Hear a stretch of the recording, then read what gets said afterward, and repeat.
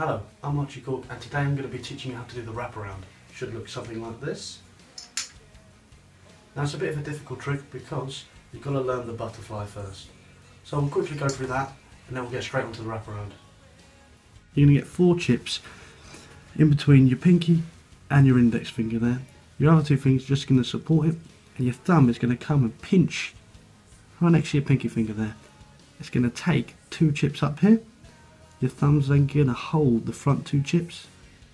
Your pinky's then going to come towards your thumb. Alright, so let's go over that again. Thumb to pinky, pulls 2 chips, pinky to thumb. Now, it's going to take 2 chips out like that. Now you're going to have 2 chips in between your pinky and your ring finger, 2 chips in between your thumb and your index finger. Your middle finger's doing his own thing. What he wants to do now is come towards the palm, and he's going to hold both the stacks there, and it's going to just take out the bottom 2 chips. Now that there is the butterfly. So once again, thumb to pinky, pinky to thumb, middle finger does his own thing, pops it out. Easy, right? So hopefully now you've mastered the butterfly. You should have something that looks like this. We're going to go straight onto the wraparound part now. Finish the trick off.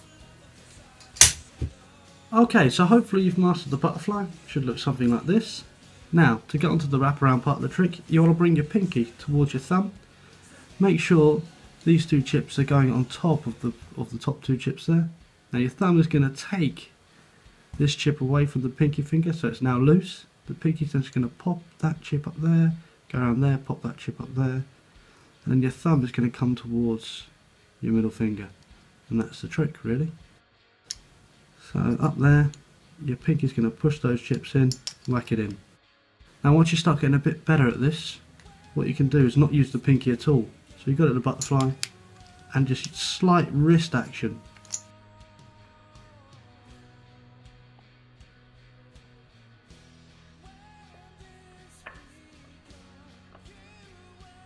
Alright, that's it. Make sure you like and subscribe the video, and stay tuned for more chip tricks and croupier tips.